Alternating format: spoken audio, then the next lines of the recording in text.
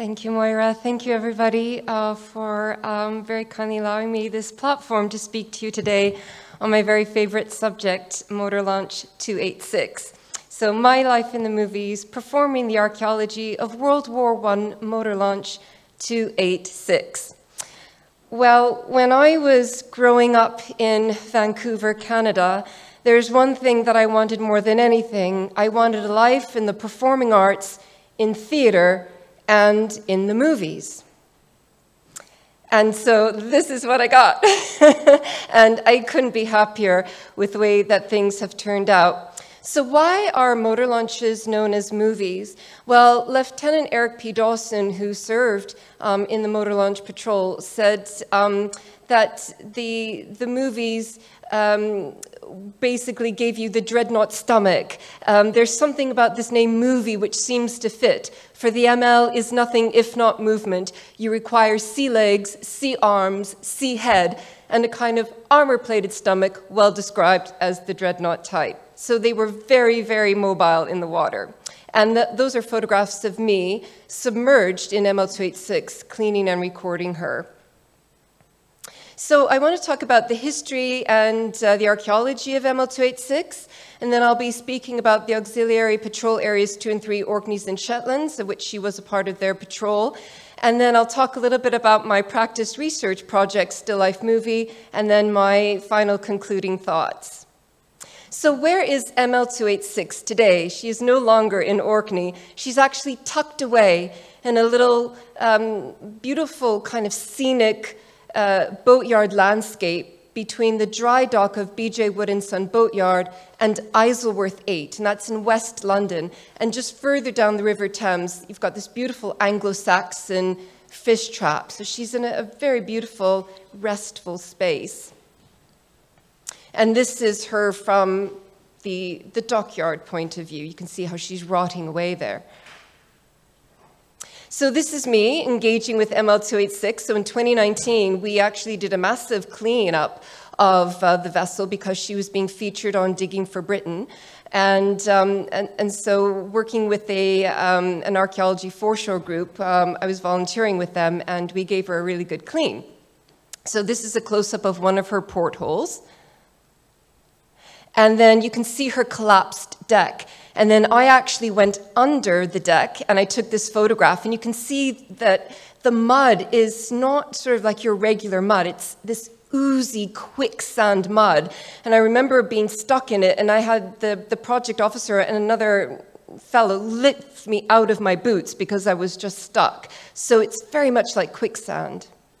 And this is just a lovely close-up of her bow. And again, you can see the collapsed deck there in the photograph. So when we were cleaning and recording her, one of the volunteers found her capstan, and that was a really lovely find. So we cleaned that up a bit, and we recorded it and took some photos. It's now buried in situ with the vessel. Now, ML286 is also part of community engagement. That's a really important aspect of the vessel's life, her new use life, as it were. So sometimes for the Totally Thames Festival, there will be guided walks to the vessel, and you can go and hear stories about her history and the archaeology. So this is one of my favorite pictures, me and ML286, that was taken by a very good friend of mine. And this was really the impetus of my research. So the very first essay I ever wrote when I was doing my master's degree at Birkbeck, University of London, was about ML286. And so then I was looking into her stories. Who served on her? Where was she patrolling? What was this life of this shipwrecked vessel in this boatyard? So this is a really nice before and after photograph.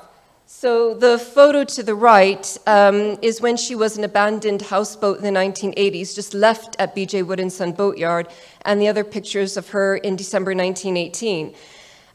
So ML286 was prefabricated in Bayonne, New Jersey, as all 550 motor launches were. So the British Admiralty went to visit a fellow called Henry R. Sutphin, and he was the general manager of the electric launch company Elco in Bayonne, New Jersey. And the British Admiralty had ordered originally 50 of these vessels to be built. And after the sinking of the Lusitania on the 7th of May in 1915, an extra 500 were ordered. Now, there's a problem when Henry R. Sutphin agreed to take this on. The United States was neutral in the war at this point in time, so they were prefabricated in Bayonne, New Jersey, and sent up to Quebec, Canada, to be assembled. Then they were sent down by rail to Halifax, shipped across the Atlantic to Great Britain, and they served out of almost every port in Great Britain and the Mediterranean. So ML286, after she had served in the Orkneys, which I'll tell you a little bit about in a moment, she was retired in Southampton. She was stripped of her engines, as most of the MLs were, and she was then a houseboat and called Cordon Rouge. In the 1930s, she had a bit of a change of ownership and a name change as well, and she became known as Eothen. And it was Eothen, as she was known as, when she was also a Dunkirk little ship. So this vessel is a veteran of 2 world wars. Now, it's interesting with her materiality, the reuse life of the material. So Stephen Wood, who is the current owner of B.J. Wood & Son Boatyard, his father sold off the wheel, the binnacle, and the Dunkirk plaque. And I tracked them down, and they are now aboard a houseboat. And I give a great thanks to Rupert Selby, who allowed me to go onto his houseboat and photograph ML286's original wheel and her binnacle. So the materiality of the vessel goes beyond, it extends beyond her boatyard landscape. Now here's where we get to the auxiliary patrol areas 2 and 3, Orkneys and Shetlands. I can't tell you how many hours, wonderful hours, but very long hours in the National Archives queue looking through these naval documents. And I was searching for ML286, and eventually I found her. She appears in May in 1917, and I chose this particular page from those documents because it's the 26th of May, 1917. So even though we're the 27th of May today, 106 years ago, it was the 26th. And it just shows her patrol duty there. And it says, all standing by for night duty. So ML286 was a part of that. So again, we just continue on. The naval documents are divided into 2 volumes per year. So you go January to June and then July to December. And so here she is, ML286, in Switherboom, ready for the night striking force.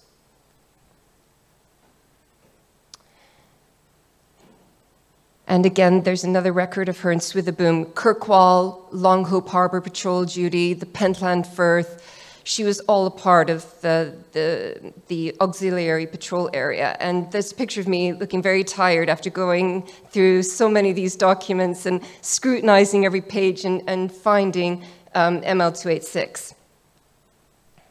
So these documents are really invaluable, and they even talk about the repair work that ML286 needed. So the week ending August 10th, 1918, she had a new circulating discharge pipe fitted, and on the 12th of October, she had a bolt fitted to the rudder shoe. And then the very end image there is when ML286 was retired. So she left base en route for Southampton, Hermione, to pay off, and that was on the 16th of October, 1918. So this is one of my favorite quotes from Sub-Lieutenant Rupert Brooke, who served with the Royal Naval Volunteer Reserve. He and his best friend, British composer Sub-Lieutenant William Dennis Brown. Sub-Lieutenant Brown was killed in Gallipoli, and Rupert Brooke died of septicemia on the island of Skyros when he was bitten by a mosquito. And it was Brown who chose the burial place for his friend. But Rupert Brooke says, they say that the dead die not, but remain near to the rich airs of their grief and mirth. And I truly believe that my thesis, my project, is really ghost-led, and I'm dealing with the spirit of ML286, and I'm dealing with the spirit of her many ghosts, who I've just put myself into their hands to guide me along this path. So when I was devising this project, because my research is transdisciplinary, so I interpret the vessel and her stories through theater, through performance, and I was looking at multi-narratives, archival. I've got lots of first edition books of men who served in the Royal Naval Volunteer Reserve. I looked at poetry, Rupert Brooke, Keats, Tennyson. Lieutenant Gordon S. Maxwell called himself Tennyson Maxwell, Dover sailor poet. And I put these narratives together, and then I was also interviewing my research participants. So there's a picture of myself with Dr. Samantha Brummage. She and I cleaned and recorded the vessel. We've got Dr. Martin Bates, a geoarchaeologist. In the center there is my good friend David Judson, who's a sea shanty singer. We sing together at the London Sea Shanty Collective. I'm also standing there with my good friend Russell. He cleaned and recorded the vessel. And even the Canadian geese came in and gave their 2 honks worth. So it all got in my script, believe me. So then there was the task, all these narratives. So I had to curate them. I had to kind of put them into typologies. But then my actor's hat came back on. And if you think about Shakespeare, you've got your tragedies, your comedies, and your histories. Well, that's what this project was. There was a lot of comedy that I discovered. You know, the boys put on a vaudeville show, the Zeebrugge concert, 2 days before the raids on Zeebrugge and Ostend. There was tragedy with people being killed, and there's of course the history. So I wanted to create different themes as well. So for example, fraternization with the enemy. There's a really poignant story where a British officer takes a German officer off barbed wire and he carries him across to the German line, and the firing ceases. Nobody can believe this has happened. And the commander in the German trench comes forward and gives the British officer the Iron Cross. So all these things, war is not black and white. It's definitely shades of gray, and I really wanted my project to reflect that. So I went about making my sets and my props, and I made a replica of ML286's transom. And this was really important for me because I was really influenced by the work of Sally M. Foster and Sean Jones. They wrote a great book called My Life as a Replica, the St. John's Cross Iona. And they were saying that, you know, replicas are very important. They have their own agency and their own authenticity. And what that transom allowed me to do, the replica, was to take my show into other venues. And I had to learn semaphore, and I made a little Dunkirk flag. Now, by hand, I'm not an artist, but in one go, I reproduced by hand the original Zeebrugge concert poster. And the source of that is in Maxwell's book. It was originally illustrated by Nina Scott Langley, and so there it is. So this is what I mean. They were performing 2 days before the raids on Zeebrugge and Ostend. And what's really tragic is that the main actor, Lieutenant Oswald Robinson, Professor D.B. Robinson, was the second ML officer killed during those raids. And Maxwell writes about that, and I performed that in my script. And I created my own logo as well, which my friend Aidan helped me to Photoshop to look a bit more slick. That was just a proud selfie moment because I couldn't believe I did it, especially that rabbit. But if you look at that poster, it's funny. It says dinghies at 11 p.m. And instead of stage manager, they've got stage damager. So there is this kind of lightheartedness. You have to find humor somewhere, otherwise you will go crazy for your mental health. So then I had my institute performance in the vessel. She came out in all her glory. It was a wonderful day in July. So my 3 supervisors, Dr. George Burrows, Dr. Vincent Adams, and my first supervisor, Dr. Erica Hughes, and I performed for them. Now, my show is only 45 minutes, and that was basically, I didn't want my audience to be swept away at high tide. So believe me, the tide dictates everything. And also 45 minutes is enough, I think, for such a heavy topic.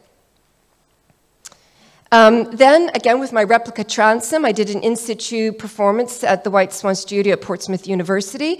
And if you look at that poster, the picture where I've got my arms out, that really came in handy.